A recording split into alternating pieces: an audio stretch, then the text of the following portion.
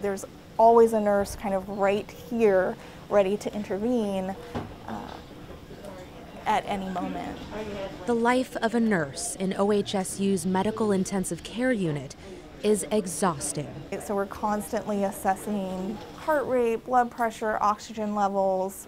We're monitoring the waveforms on the ventilator to... ICU charge nurse Erin Boni showed us the reality that healthcare workers are facing. An ICU full of COVID patients. They lay motionless in hospital beds, hooked up to machines that are keeping them alive. These are the sickest of the sickest patients. Every single patient on this unit right now has a breathing tube. It's a scene people outside of the medical field don't often see, but it's happening in hospitals all over Oregon, says ICU nurse Julie Cleese. We don't have any space in our unit physically to put a patient. People from all over the Pacific Seaboard come here to OHSU to get medical treatment, from Alaska to Idaho to Montana, and not to mention the rural hospitals that rely on the doctors here and their expertise. This is the go-to place for serious medical conditions.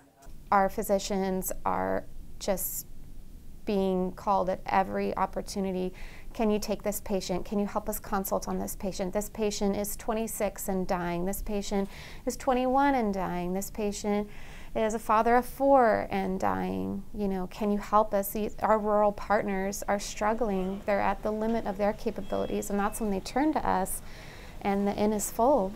Nurses are taking on extra shifts and working themselves into the ground, all to help their patients, almost all of whom chose not to get the vaccine. While we were there, only 1 patient out of 14 had been vaccinated. I don't think people have an inkling of the amount of suffering that you will experience being sick with COVID. It is extremely painful. Being critically ill is a very traumatizing experience.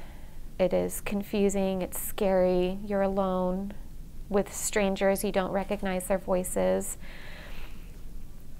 You lose your free will being in the hospital. That suffering isn't just limited to the people in these hospital beds. It extends to their family. If they get to see you, whether it's on a video camera or in person, they will see you suffer greatly.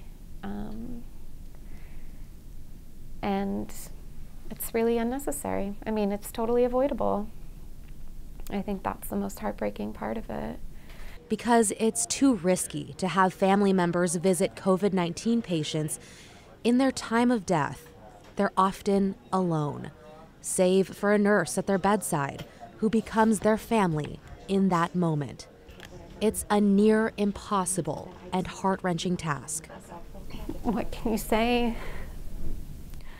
I know the depth of grief that I would feel if I couldn't be with my loved one as they died. So I take the responsibility very seriously to love that person as if they were my own family member, and provide them with a death that's dignified and honorable as much as possible in an ICU that is sterile and cold and unforgiving. Down the hall, photos line the wall. We've blurred their faces for privacy, but the people in them are smiling. They look like family members. The man in many of them is smiling broadly. He's now nearly unresponsive in a hospital bed. And I just wish people could hear it, that if you're worried about side effects from the vaccine itself, your risks of what can happen to you or your loved one if you do not get vaccinated are astronomically higher. And the frustration around people who refuse to get the vaccine keeps growing. You know, I had to call over to the pediatric ICU one day and ask for a Beanie Baby to give to a 12-year-old while I turned off the support and her dad died. Like, I don't want to do that. ICU nurse Emily Williams has seen a lot. She's cared for people after a mass shooting, but she says this is another level, with people staying in the ICU for weeks or months. If this continues, other people who need medical help won't be getting it. It kind of feels like the world just gaslighting you, like they don't believe your experience. You see these people, you know it's preventable. Yeah. What goes through your mind? It's devastating. It's really heartbreaking knowing that people are fighting for their lives, and it could have been prevented. At the end of her day, Boni, like many of her colleagues, doesn't have much more to give. Often exhausted and defeated and sad, if I'm honest. Americans who hesitate to get the vaccine, asking our nurses and doctors to shoulder the unbelievable weight of deaths and illnesses that are preventable. This doesn't have to happen to anybody anymore.